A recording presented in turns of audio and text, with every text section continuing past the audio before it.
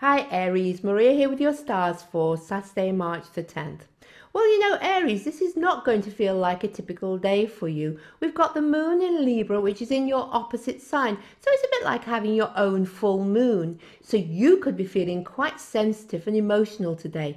But because the moon is making positive aspects to Neptune and then also to Venus and Jupiter, I would be saying, come on Aries, let's get that creativity out of you. Enjoy some music, enjoy some theatre. It's the weekend, so why not just relax, chill out and enjoy yourself.